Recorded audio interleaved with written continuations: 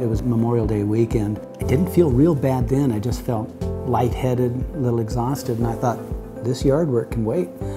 And so I came inside and laid down on the couch, and I wound up pretty much sleeping through Sunday and Monday.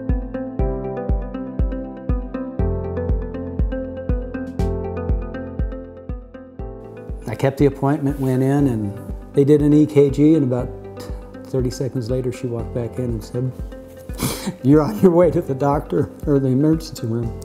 And I thought, that's just crazy. I said, "You mean you're not going to tell me it's all in my head?" And she said, "No, you got a problem." So I got up there to Good Samaritan and got checked in, and the next thing you know, there were people taking care of me right and left.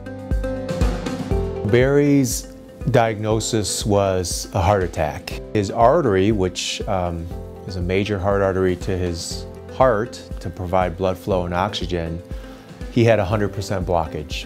My job is to get the artery open. We identify the blockage, and we're able to get across the blockage with a wire and kind of like a railroad track. We deliver equipment up the railroad track to open up the artery and ultimately put a stent in. After they got me into surgery the Wednesday morning and did the catheter procedure, boy, I felt really good then. It was just night and day. I didn't realize how awful I'd learned to feel was okay.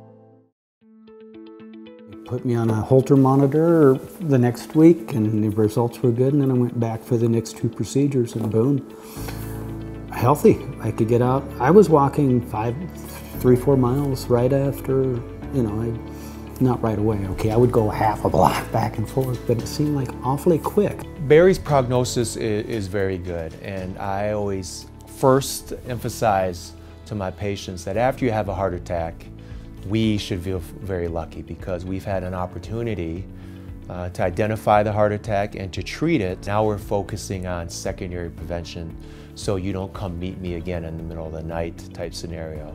So we focus on medication, lifestyle, mental health, so that we maximize the chances of a good quality of life and minimize the chance of having a repeat problem with the heart. And that's one of the most rewarding parts of cardiology, is that you can care for the problem and expect the patients to really focus on their life. I don't want to do this again. So I've learned my lesson.